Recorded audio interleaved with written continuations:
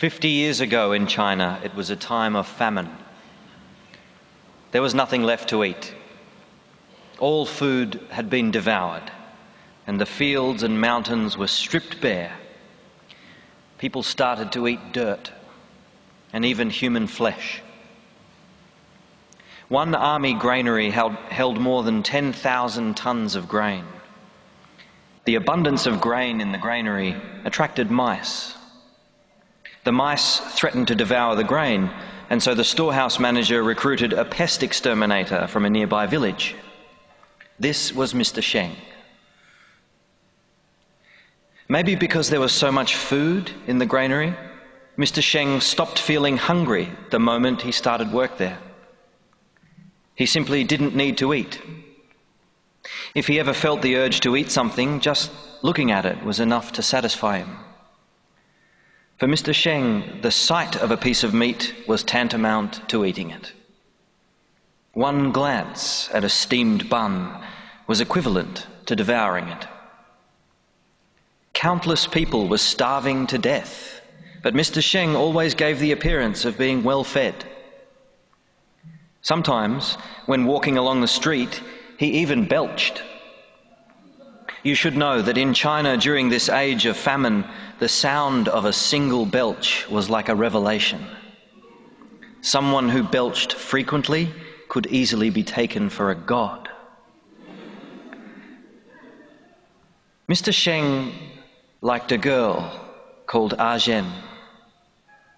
As a token of his devotion, he delivered his grain rations each month to Zhen's father. As a result, Zhen's family avoided starving. They made steamed buns and steamed plattered rolls, and often made a show of belching on the street. But they became greedy.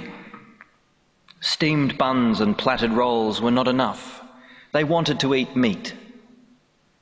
But meat was rare in this time of famine, so Mr. Sheng gathered the bodies of the mice he had poisoned, peeled their skins, and stewed the meat. Every night, he delivered a potful to Zhen's family. To win Zhen's heart, Mr. Sheng worked hard at mastering the culinary arts and quickly became a master of rodent cuisine. He could make all kinds of delicacies: mice glazed in vinegar, broth of mouse, mouse stewed in soy sauce, steamed mice with rice batter. The more Zhen's family ate, the fatter they became, until all the mice in the granary were wiped out. One day, after searching for several hours, Mr. Sheng was able to find only one scrawny little mouse. He took this pathetic mouse to Zhen's home, where he roasted it and shared it out. That meal wasn't enough to satisfy Zhen's family, and they felt resentful. They cursed Mr. Sheng for being useless, and the more they did so, the more their anger grew. That night, Zhen's father went to the town and informed on Mr. Sheng to the authorities. Mr. Sheng was immediately arrested. The government decided that he had committed a crime. The crime they found him guilty of was theft of state property. During the trial, one official proclaimed righteously, "The mice in state-owned storehouses are state property." Mr. Sheng was handed a 20-year prison sentence. The prison authorities gave him the job of distributing food to the other prisoners because he never felt hungry and was thus thought unlikely to steal food. By that time, the Great Famine was over. But although those outside had food to eat, the prisoners were kept hungry. Mr. Sheng performed his duties very well and was quickly recognized as a model prisoner. Every year, the prison awarded him a special commendation, but would not agree to release him early because he was needed to keep the other prisoners in line. Mr Sheng brought order to the prison and regularly lectured the prisoners. You have food to eat because of the kindness of the prison authorities, so you must be grateful. And the one who gives you food every day is none other than me, so you should show gratitude and respect me. After that, the other prisoners called him Brother Sheng and saluted when they saw him. After his 20 years were up, Mr Sheng spent another 10 years in the prison. He opened a restaurant inside the prison and sourced rancid meat, rotten vegetables, and mouldy rice from the outside. He employed all the culinary skills he had learned from cooking mice, making dishes which he forced the prisoners to buy. They called his cooking Mr Sheng's gourmet foods. New batches of prisoners kept arriving, and Sheng's business flourished. He made a lot of money and became an influential figure in the prison. Even the head warden had to defer to him. This situation continued until one day there was a prison riot. The prisoners demolished the walls of the prison and torched Mr Sheng's restaurant.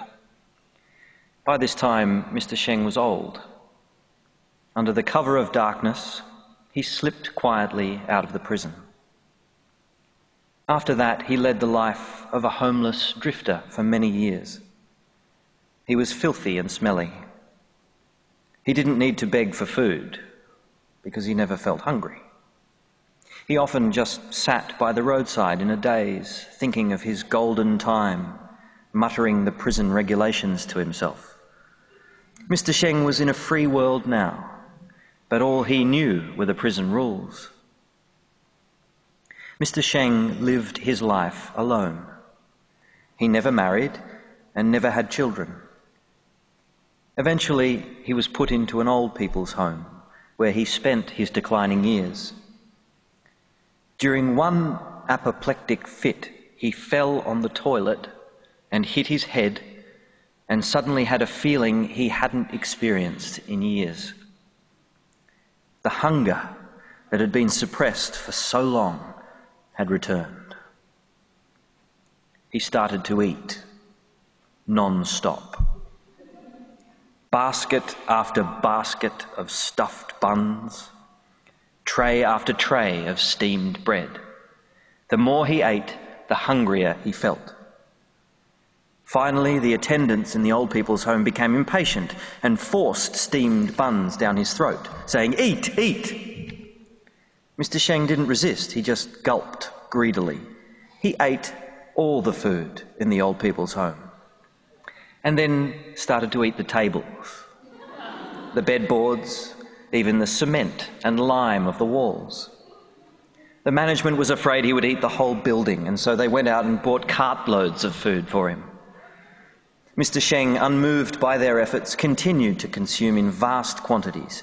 He ate without resting or sleeping, and his mouth became bigger and bigger, while his limbs and body became increasingly atrophied.